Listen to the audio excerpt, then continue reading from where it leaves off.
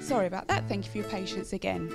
So this next session is going to be a panel session. So I'm going to invite 4 very, very special guests of mine to come up and do an open conversation about vitiligo, talking about their past experiences, talking about their present, talking about the things that have been going on for them for the past few months and years. So can I please welcome to the stage Joti. Where are you, Joti? Hi. Up you come. Alec. And James. And hopefully Shankar's here. Shankar, excellent, up you come. Sorry, it's a bit of a tight stage, a bit of a tight squeeze, so we can just get really comfortable and start hugging at some point. It's a bit of a tight squeeze, so take a seat.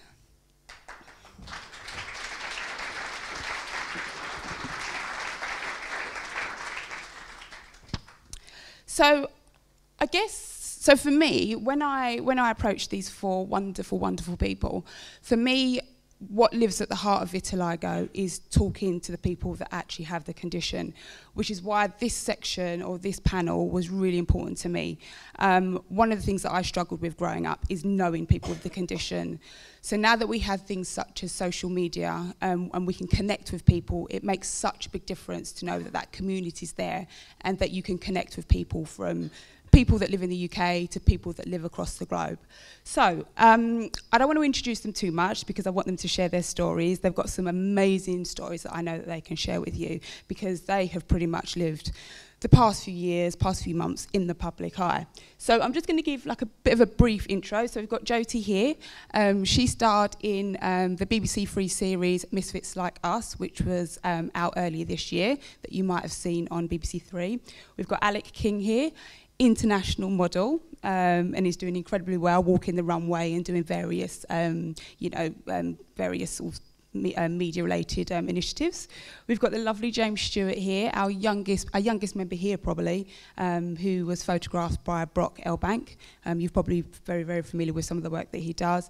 And then we have Shankar on the end, who was recently on the front cover of a magazine and was voted one of the best-looking male vitiligo persons. So he's a hot guy, So, one second. So I guess with this session, it's just going to be a very, very open talk. We'll welcome some questions, but it'll be just me asking some questions, just having a really, really open conversation about vitiligo. So what I'll do is I'll just pass the mic along, okay? So we'll just start from the very, very top or the very beginning. So I developed vitiligo when I was 2 years old. I don't remember my first patch. I was far too young to recognise that I had the condition. And I've always felt like anybody that's developed the condition at a later stage in life, that it must be quite difficult for them because they're watching their skin change. I didn't watch my skin change. I was far, far too young to understand what was happening to me. So I guess my first question is how old were each of you when you developed the condition, and how did it make you feel as you watched your skin change in colour? So I was 21 years old, and I was studying Spanish, like it's part of my degree, living in the south of Spain. And I'd come back from my year abroad, and I noticed this white spot on the left of my arm. Now, when you're 21, you're in the prime time of your life. I didn't have any worries, I didn't have any concerns. I had a very supportive family. I was very happy and very confident as doing what I loved, which was like speaking Spanish and living in Spain. And then I came back and I had this white spot, and this spot spread and spread and spread, Natalie. It just wouldn't stop. And the more I stressed out about it, the more I became anxious and really worried about this spot, the more it was just kind of taking over. So those were the initial days.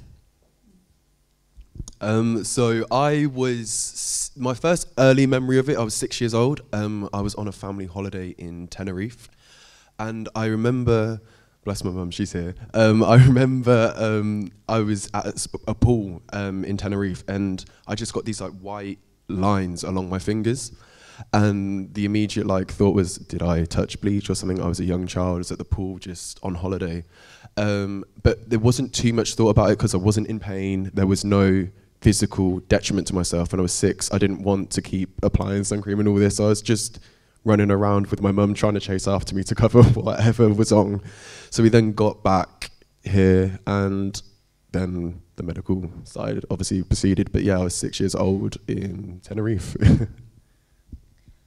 I first got vitiligo when I was in year 7 2 years ago. I was 11 years old, and it first came up on my neck on the left hand side of it, and it was quite hard because it was the start of secondary school and everyone's fighting about to be the most popular, and having a different like face and neck to everyone else makes it quite hard. And I personally thought I'd done something wrong to deserve this, but now 2 years on it's made me a better person. Yeah. With myself, I developed it when I was about 15 years old, and it only started as like a little white circle on my chest. Now with that, I generally thought, oh my God, like I'm not washing myself properly here. So I was like down in that links, like proper scrubbing, but nothing, you know, would go. And if anything, it grew. So one day I was just in the sister's room. It was summertime. Just had my shorts on. And my grandma was round, and she goes like, "Oh, what's that on your chest?" And she goes, "You need to go to the doctor." And I was like, "No." I was like, I guess as any young boy, you sort of don't realise, you know, when things go wrong, you sort of don't really look for help. And yeah, it progressed to going to the doctors, and then finally finding out what it was. It completely changed my life, purely because I had my GCSEs, and it completely then flared up. So it just on my chest, then my eye, then my back, my leg, and then obviously numerous parts around the body. Yeah, so I guess it's quite amazing how everybody's first patch develops and where it develops. As you said, yours was on holiday, and we all know the sun can obviously, you know, bring on vitiligo. For me, I don't know how it developed. It just came when I was 2. So it's really interesting how everybody's story, everybody's first patch is very different to everybody else's. So I guess one of the next things that I wanted to ask is about diagnosis. So I know diagnosis can be quite difficult. It's quite difficult to get that initial diagnosis. When I got it when I was 2, and we're talking, you know, over 30 years ago, you wouldn't think it, but you know, I didn't get diagnosed straight away. My mum took me to the doctors, asked what this white patch on my hand was. The doctor didn't know, just told my mum to keep an eye on it, and then sent me on my merry way. I was then taken back to the doctors, and it was then that they said, well, she might have vitiligo. You might need to take her to see a dermatologist. So there's always this uncertainty. It's always very, very difficult to diagnose vitiligo. But I do think that's changed now as we get more awareness of the condition. So I guess my next question is, was you diagnosed straight away? Did you go to the doctors once, or did you have to go twice to kind of force to get, you know, to understand what it was that was happening to your skin?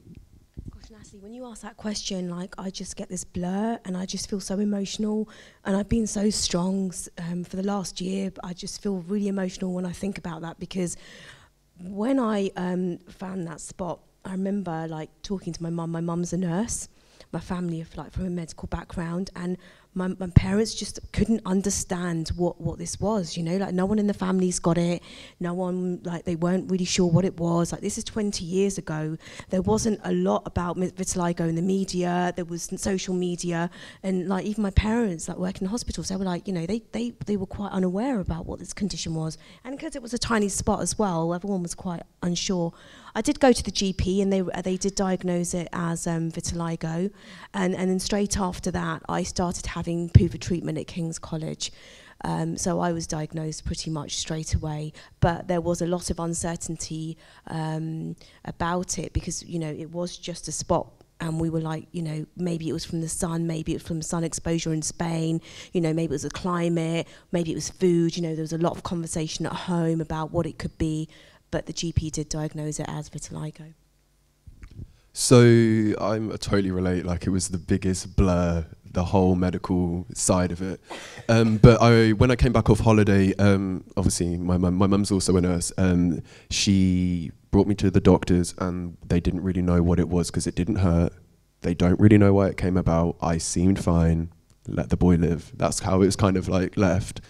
And then slowly it went on another finger and another finger and another finger, and obviously my mother's looking at me like, what's going on? Like, why is this happening? So we go again, and I'm not lucky enough to live in a big city anymore. I do now, I live in London, but I lived in a rural countryside town. So it meant there was a lot of times when I'd go to my local hospital, they'd send me away, didn't know what was going on. I'd be put on a steroid cream, which would then not get rid of the vitiligo but balloon my face. And now this was a process up to like maybe 10 years old. So I was doing it for 4 or 5 years. And then there was protopic creams, and then I had UV light treatment, which then developed cancer spots. So it was like, do we go through the process of removing the vitiligo but then giving the child a cancer? So that was all a sort of conversation. I think that's how it got to the point where I'm at now. But the whole process of it was very, very long. And I'm sure you can all kind of relate to it, that the initial stages are also the most confusing. And I don't think I really heard that I'd been diagnosed with vitiligo until my early teens. I don't think it was really told about that. But once I did, then obviously I knew societies like yourself, and then you can just grow from there. But yeah. It had been about a month after I got it all too, and it started spreading across my forehead. So we went to the doctors to see what it might be, and obviously it's an immune thing, and my mum has MS, so they said it might be that, and we thought that, and I have a heart problem, so the doctor and our family thought it might be linked to that. So about after 3 months of having it had spreaded all over my neck, started getting it more all over my body, and I think finally we had researched for those 3 months what it might be all over the internet. And finally we found vitiligo, and we mentioned it to the GP, and he said it might probably be that. And they've tried all different types of stuff, light therapy, but we didn't really want to do that, or tablets or cream, but nothing really worked. And then finally, it was about 2 years, just last June, we found Brock, and I went back to the GP for something else recently, and it made me feel quite good, where they went, you missed your last appointment, and I went, I don't want to get rid of it anymore, and it makes me feel a lot better having it standing out. With myself, when I went to the doctors, they didn't know what it was, so they gave me a protopic cream, and they gave me 2 doses. One was quite weak, and then went through a second phase, which was stronger. Now with that, then they said to me, I've got vitiligo, and they've got a therapy of like UV light, I think, as you mentioned as well. So around that time, I started college, and the St. Thomas's Hospital, I believe I went to, it was really costly. I had to go twice a week. It cost me about £16 a time just to be in this like sunbed machine for like 10 seconds or then 15 seconds.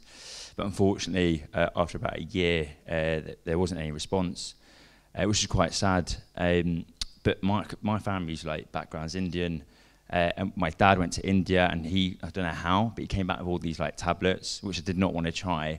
But I don't know if it's a culture thing really. But so there was that way. My mum took me to Germany to see. I actually don't know what they're called, but it was someone who would ask me loads of questions, and I don't know if your 7 chakras, something like that, and how like one of my chakras weren't right. Now again, I don't know if it's because of my culture, but we tried all these methods, and obviously none of them were successful at the time. But yeah, the beauty of it, like you said as well, it's the point at which you realise, you know, I don't need to do this anymore. Yeah. Something I just want to add as well. There's something that I want to add as well, because I did all of these. I was so desperate to cure my skin. I was so desperate to turn brown, and I did a private steroid treatment, which worked. Now, before I fell pregnant with my daughter, I had turned brown again, and I was on top of the world. So this was when I was 32, and I was on top form. I had bloated quite a lot because I was on the steroids, but it worked. I was wearing sleeveless clothing, so my skin had gone brown. But then I fell pregnant with my daughter, and the vitiligo started to come back. And I think it's a really important message, because there are treatments out there, and there are people out there who will do, you know, the private doctors who worked on me. because I had turned brown, I was so convinced that there is a cure for vitiligo. But I wasn't mentally in that space where I thought, you know, I'm ready to accept this. I wanted to fight it. I wanted to be brown again. And because I had seen the results, I was convinced that there was a treatment. And then when I fell pregnant again with my son, I'd said to my husband, I can't do it anymore. I'm exhausted. I'm drained. The vitiligo's come back. And I just kind of felt so lost. I thought, there isn't a cure for vitiligo. You know, you're on top form and you think there is something out there. And then you realise that you know that there isn't. So I mean, like everybody else, I tried everything under the sun, protopic creams and steroids. Yeah, I really resonate with that. So I must have started going to hospital when I was about 3 years old, and I literally felt like it was my second nursery. I was always in the hospital, always in that play area, playing with the building blocks until the dermatologist called me in and looked at my skin again. So I spent a lot of years in treatment. I mostly done the topical steroid creams, and it worked on my face, but it could just never work on my body. I then, at about 12 years old, decided that I'd had enough. I'd had enough of going to hospital. I just wanted to be an ordinary child that went to school. I didn't want to be in and out of hospital. So I left it. I left it for years and years and years. And then, I don't know why, but on my 30th birthday, which is like 20 years later, I thought, you know, I'm going to give it one more try. I'm going to give it one more try. If it doesn't work, so be it. But if it does, fantastic. So I tried UVB light treatment, and it was intense, like Alex said. I'd go twice a week. I'd go 6 o'clock in the morning before work, and I started work at 8:30, and I'd have this treatment. I'd be in a box, a tanning booth, for like 2 minutes, having radiation just, you know, poured over my body. And I became obsessed with it. I became so obsessed. I didn't want to go on holiday. I didn't want to miss an appointment, because I thought if I miss an appointment, then, you know, it's going to affect my skin.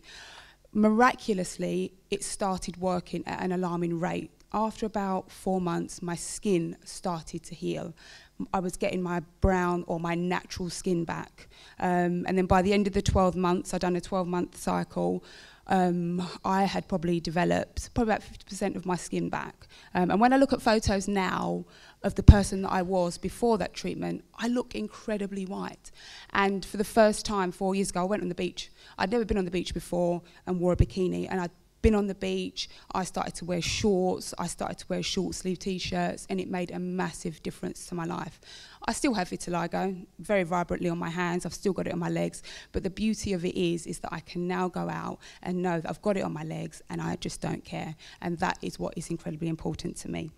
So I guess this leads quite nicely into my next question, which was about how we get vitiligo. So there's lots of different reasons. It could be due to stress, it could be brought on because of pregnancy, it could be brought on because of the sun, it could be hereditary.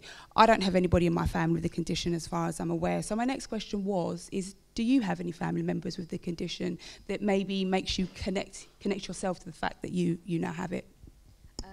I don't have any family members, and I did explore. And I remember when I first got diagnosed with it, I would go to like family functions and stare at people, you know, looking if anyone's got it and staring at them, because I was very conscious about, you know, if anyone had it in the family. But no, nobody does have it in the family. So the only reason that I could bring it down to that I could actually, you know, I sort of self-diagnosed myself in terms of what I thought the cause was. And I think it was anxiety and stress during my degree. I think it was that, and also maybe, I think that exacerbated it really. So initially when I got diagnosed, we didn't think any of my family had it. But it was actually maybe about a year ago. It's about the same time we filmed Misfits. And I was sitting in the lounge with my mum, and my mum leaned with her neck like this. And I was like, Mum, what's that on your neck? And she's like, oh, I've always had this. I was like, that looks a lot like vitiligo. And we didn't really say anything else. It was nowhere else.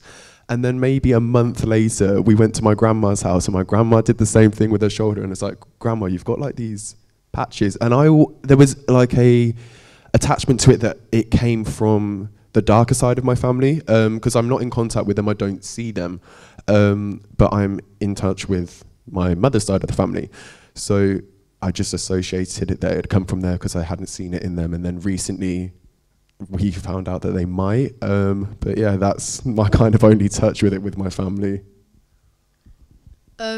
To be honest, I have no clue. I only know the people that are around me the most. I haven't seen them with vitiligo. They may not even realise. The only thing that I may know is my heart problem and my mum with MS, but I don't think they'll be very linked. I don't know what really causes it. I didn't in year 7. I'd had sort of anxiety in year 6 with bullying. I now, from basically when I first got it, have serious anxiety.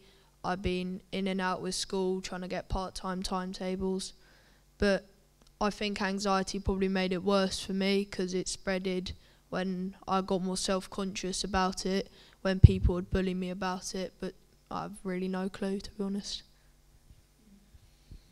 With myself, no one in my family that I know has it at all.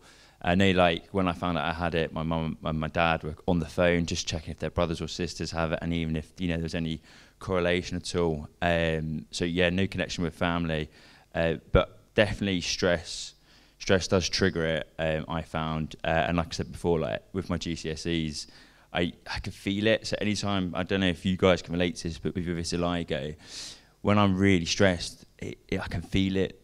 Not like a burning, but you're conscious that it's there. Not like now when it's like absolutely normal, and I don't know why that is. But yeah, I mean, I can't really add more to that, really. It's just stress has probably been the main thing where it's flared up for me. Can I just add something quickly?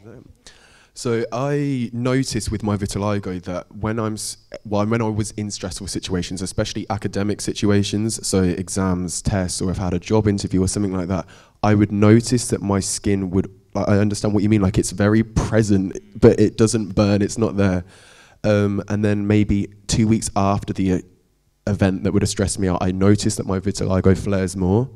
And now I'm in the space of that I'm at university, but I'm not in the sense that it's stressful because I'm actually enjoying what I do. I love what I do.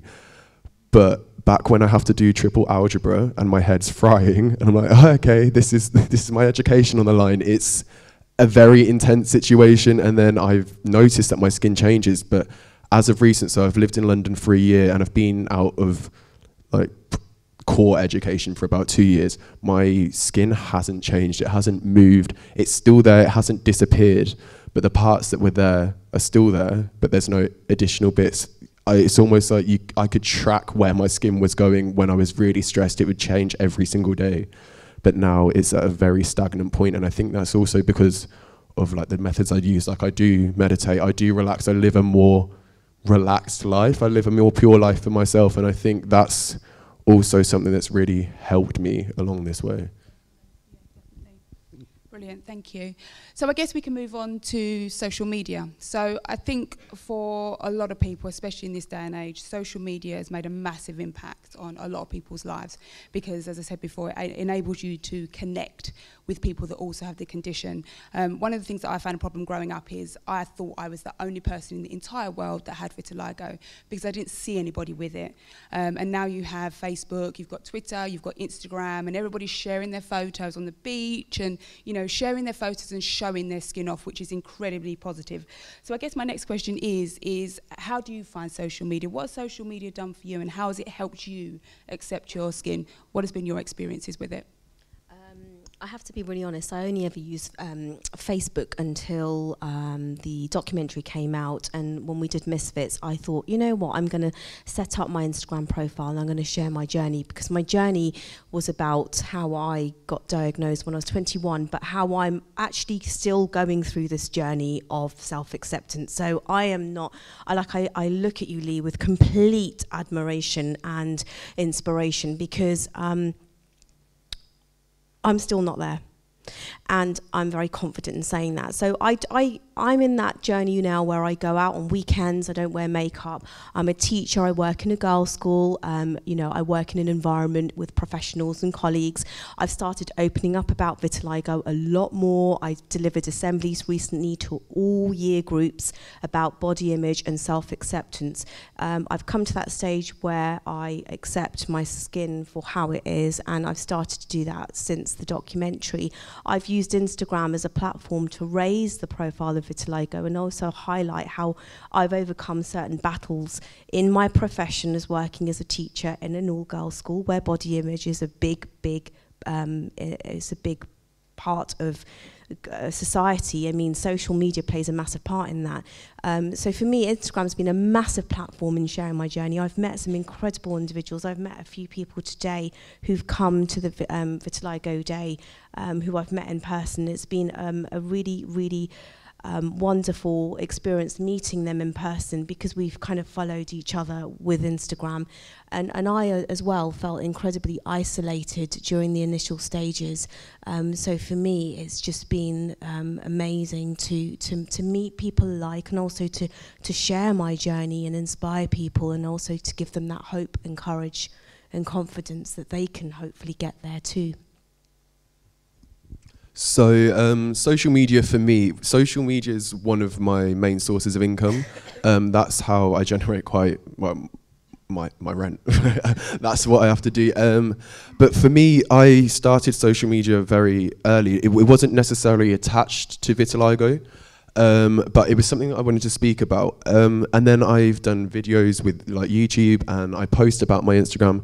But it got to a point with me where I think I was about 15, 16, and it was like, there's more to me than just my skin. I wanted to live my life through my social media with having vitiligo. It's not it's something that defines me to the core fact, but it's also something that isn't going to label me. It's something that I can still live an organic life. I can still do what I want to do. And I found social media to be very, very powerful, especially for the sense that I felt isolated when I grew up. There wasn't really anyone for me to look up to. And then maybe about the ages of 13, and we all know her, like Winnie Harlow came on the scene, but I still didn't feel a connection represented in media because she was a female that could cover it up if she wanted to. There was times that she couldn't, and it was something that I wanted. That's why how I speak and where I speak. It's something that I want to just demonstrate, that you can just live your normal life to the best of your potential. And I think social media is such an amazing thing. It also always has this negative image, but it's brought us all together today, and I think that's really powerful.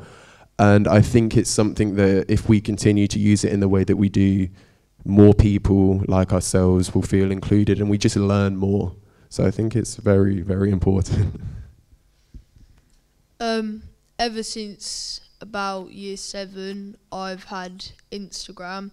Didn't really use all the other stuff, it was easier not to. But then I started getting the bullying for my vitiligo, and this is when I hadn't met Brock and I still didn't really know that many people with vitiligo. So I couldn't reach out to them or anything. So I deleted all social media for about 7 months. And I got it back in June when I met Brock and I became more vitiligo based around my Instagram. I still am. I don't make posts about me on my bike with my mates wheeling down the street. I make posts about the modelling I did and everything. And I just think it's amazing to have it, because when I first posted about my post with Brock, it made my life so much better for me, because I still would cry every night about having it, but I got comments from all people, you and you, about how amazing I looked, and it just really lightened everything for me, and it's got so much better at school, no bullying, yeah.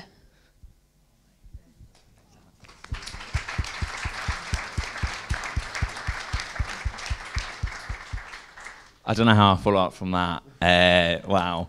With myself, so I had social media, just like my own personal account, but I always covered up my vitiligo with makeup. It was provided from the British Red Cross. What I did in my first year of uni is I created an account called the Vitiligo Man, but I never used it. It was just there. I was always conscious it was there. I never posted in it. Had friends like message me saying, "This has just popped up on my Instagram. Like, what's this about?" And I'm like, "Oh no, it's nothing. Like, ignore it for now." And then a couple of years later, like it brings you to like a journey of when I finally accepted it, and I just remember a friend contacted me saying, let's do a photo shoot. We did it. I went all the way to London, did a photo shoot, and then Brock, just like yourself, contacted me, and next thing you know, it like exploded. And now, like with my social platform, it is like just mainly Instagram, but I use it again for like modelling, just like yourself. Also, there's a lot of people going through like the same sort of journey, but it's a personal battle. So with these personal battles, like I find people messaging me from all around the world and say like, and I know you've had it as well, Joti, and I'm sure you guys have it too, because people want the advice, like what do you do, how do you accept it, and where do you find your confidence from? But it is very much a personal battle. And I just remember like it was last week that someone messaged me most recently and about their vitiligo and about relationships and how unfortunately like her boyfriend broke up with her because of her vitiligo. And it's really harsh, and that's not... Vitiligo's there, it's not to define your insecurities, it's there to define your confidence, and that's why it's brilliant. Like, we're filled in this room now with people who are accepting it or on the verge of accepting it, and that's something that together we're all promoting, and it's great that we can get that, and social media allows us to do that too. Thank you. So I guess my next question is around those difficult periods. So James has already hit on that, talking about his experiences at school.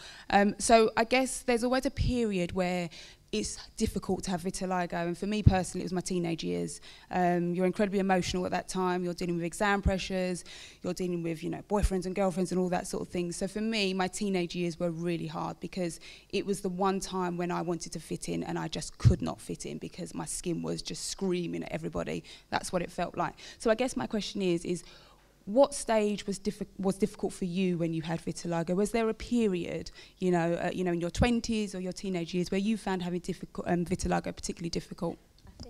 I think my family will support me by saying this, but it's only the last 3 years that my life has changed. So I'm now 40, and it's only in the last 3 years that my life has changed. I would say that vitiligo took over my life in my 20s and my 30s.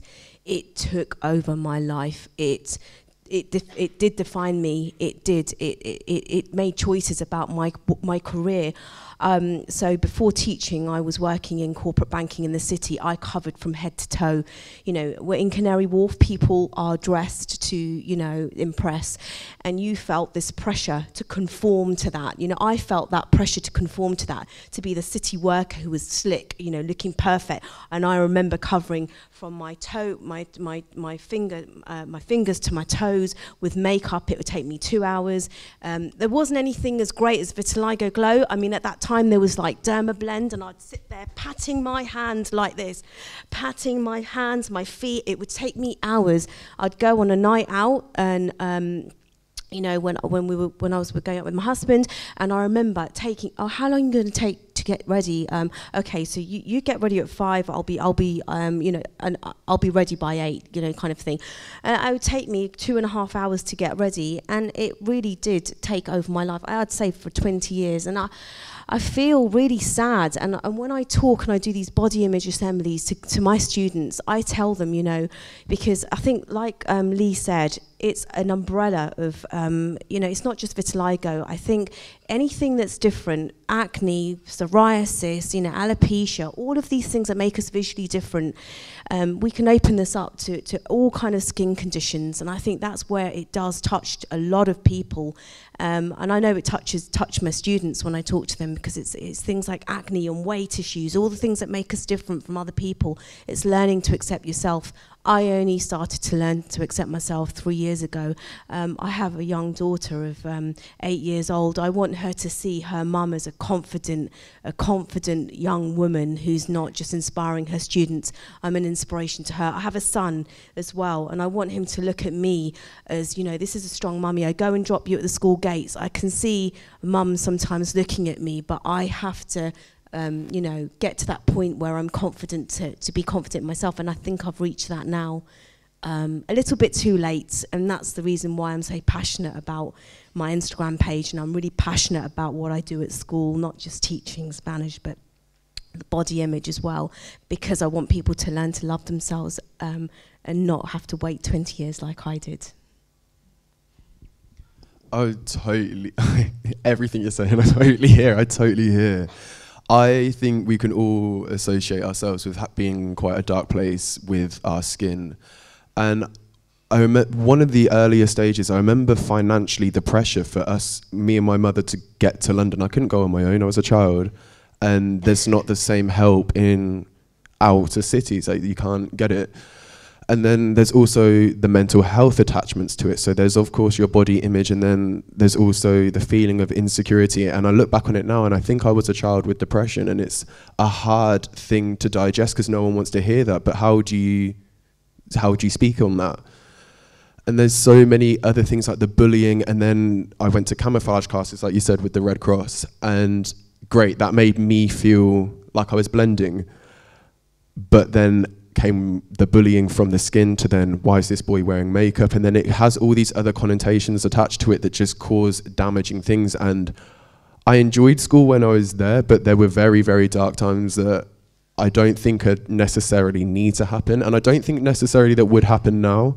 I listen to my friends' younger brothers and sisters, and the way they speak is in a way with such intellect and compassion that I think it really, people like all of us in this room, the more that we talk about it, the more perceptions are changing across the board. Like the umbrella thing that you said, it's a really strong way for us. And I think if as long as you just know that, sorry, I just thought about something that my mum said. So there was this thing, she's like the bow and arrow effect. So you're going to get pulled back and you're going to get pulled back, but one day you'll shoot forward. And I think it's just holding on to that. And that just shot into my head now.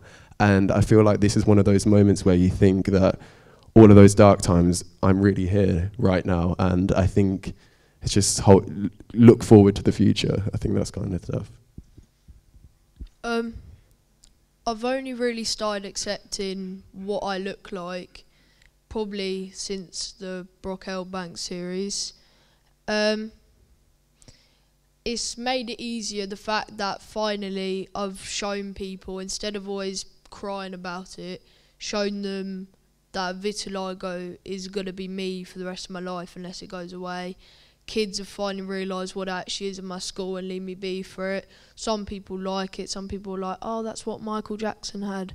Oh, look at that. And I'm like, yeah, well done, finally, after 2 years. That's pretty much it. I have one funny story. In year 8, when I wanted this to go away, I have it on the back of my head, like grey patches. And me and my mum thought it'd be an absolute great idea to put, I think it was mascara, like rub it on the back of my head. And it was going great. It went black, like my hair. And I was sitting there in English, and my mate turns around and goes, James, why is the back of your hair blue? It'd gone a dark navy blue colour. I absolutely ran out of that class, ran to the toilets and rubbed it off. I was like, no. It's a great idea, Mum. Oh, mate, I love it, mate, I love it. With myself, I didn't accept my vitiligo until last year. So that is, I don't know, 6-7 years. My maths isn't great. But yeah, so with that, like after about 2 years, I went to British Red Cross, covered it up, and like yourself, like I thought, oh, I'll be fine, I'll be blending it in. But I didn't know how to use makeup properly because I put it on and I never used the powder that sets it.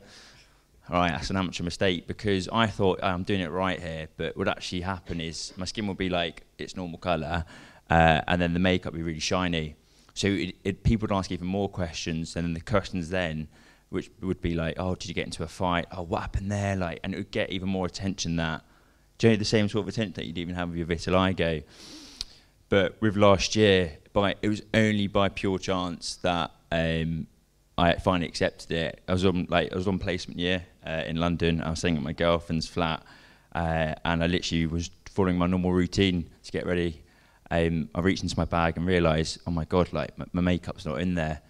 And that moment, I guess my heart sank. I was like, I can't go in. Like, I'm doing a placement year. I've got to impress so many people. It's a corporate company, and there's so many new people who don't know who I really am. After about like 10 minutes of a bit of a fight and then a motivational speech, you could say I finally plucked the courage to go in, and that was literally the first day of the rest of my life, and it completely changed my life Because if that didn't happen, I don't know if I'd be here right now with you guys as I am.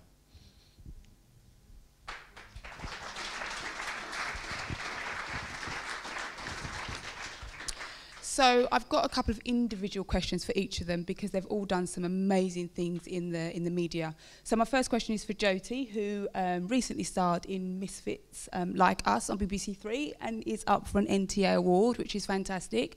So I just wanted to ask you about your experience with Misfits and how you found it.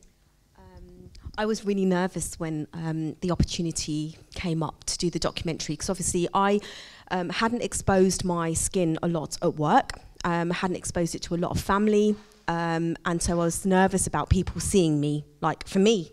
So it was a massive step. And I was worried about being judged. But then I think I sort of talked it through with, you know, my mum, my sister, my husband. I sort of talked it through, and I really spent a long time sort of deciding if it was the right step forward.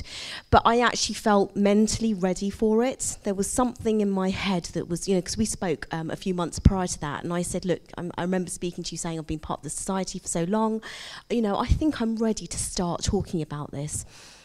So I decided to do the documentary. It was great to take part in the filming and to meet amazing people like Alec and the rest of the team. And the experience did open my eyes up a lot.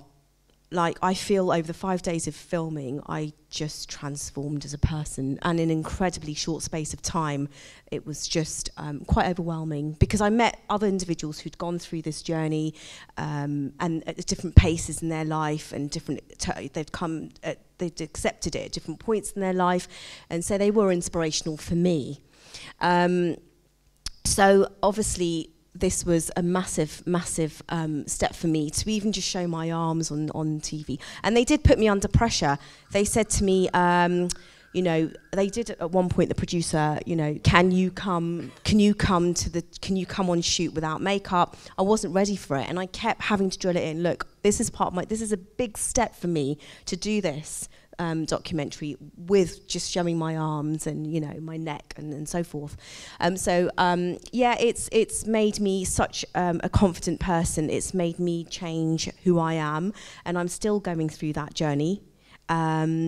And I feel so empowered. I feel so empowered to everybody around me, to the people on my Instagram, to the children I teach at school, to my own children as well, that I'm a role model and this is me. I'm confident in who I am, and I'm getting there in my journey.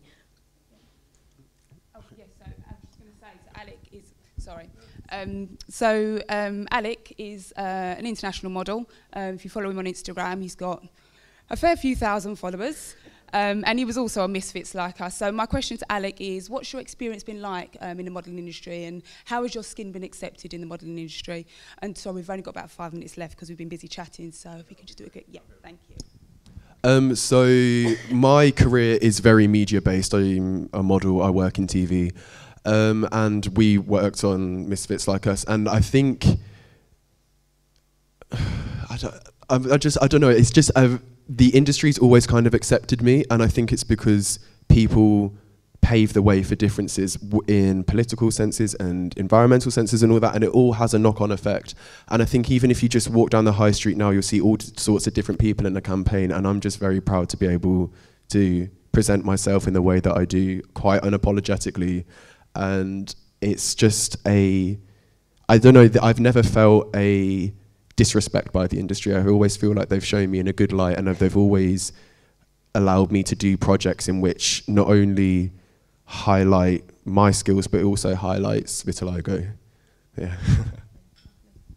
So Shankar was on the front cover of Conquer magazine, which you can see there, looking pretty dapper. So I just wanted to ask you what your experiences was like doing that photo shoot and how that actually came about. Yeah, sure. So with Conquer magazine, brilliant magazine. I don't know if you guys heard of it before, but it's written by survivors for survivors. So people like myself with vitiligo, or who have other conditions as well, they write about their experiences in there and about how they're accepting it or haven't accepted it, and what they're like looking to do. So with this particular issue, I got a message from Conquer when I was on holiday, and we've been meshing each other throughout some time. And we met on Rebecca Violet's fashion show, which you were part of as well, actually. And yeah, it just came about. They just messaged me, and I went down to London, did a fantastic shoot. And this one's called Growing Pains. And what it's basically talking about is people's journeys of what they go through, like the pain of it, but when, you know, there's light at the end of the tunnel, if you like, and how they've become to accept themselves as well. So it comes out in December, at the end of December, just so you guys know. Yeah, that's it. Can you buy it online? Or? You can buy it online. You can pre-orders now. Excellent. And James, so you've obviously been photographed by Brock, which is amazing, and you're also a model for Zebedee Management. Did I get that right?